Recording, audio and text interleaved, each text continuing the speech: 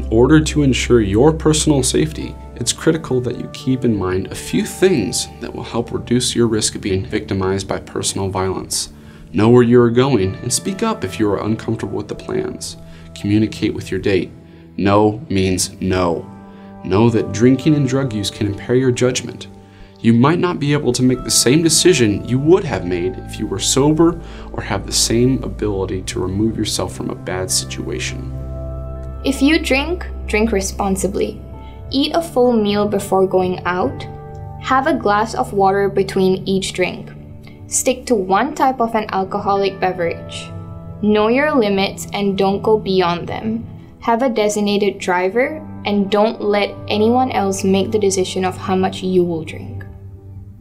Only drink something that you have poured yourself or that comes in a pre-sealed container. Mixed drinks can have more alcohol in them than you might want to drink. Also, drugs like methanol and GHB are dissolved in drinks, causing the person who consumes the beverage to lose consciousness quickly. Don't drink something that has been left unattended.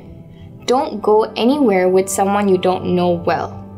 If you do leave a party with a new friend, tell the friends you came with where you are going and when you are coming back.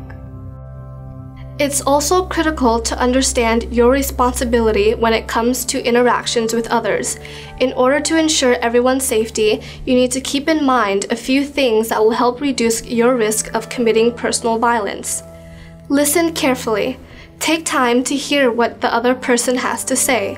If you feel he or she is not being direct or is giving you a mixed message, ask for clarification. Don't fall for the cliche. If they say no, they really mean yes. If your partner says no to sexual contact, believe them and stop. Only yes means yes. Remember that sexual assault is a crime. It is never acceptable to force sexual activity, no matter what the circumstances. Don't make assumptions about a person's behavior. Don't assume that someone wants to have sex because of the way that they're dressed, they drink or drink too much, or agree to go to your room. Don't assume that because someone had sex with you before, that they are willing to have sex with you again. Also, don't assume if your partner consents to kissing or other sexual activities, that they're consenting to all sexual activities. Be aware that having sex with someone who is mentally or physically incapable of giving consent is rape. If you have sex with someone who is drugged, intoxicated, passed out, or otherwise incapable of saying no or knowing what is going on around them, you may be guilty of rape. Be careful in group situations. Resist peer pressure from friends to participate in violent acts. Get involved if you believe that someone is at risk. If you see someone in trouble or someone pressuring another person, don't be afraid to intervene. So before things get out of control, stop and think. Personal empowerment through self-awareness can reduce your risk of personal violence. Just in case you are thinking this isn't relevant to you, a 2010 research study showed that 1 in 3 female students and 1 in 5 male students on college campuses will hear about a sexual assault from a friend.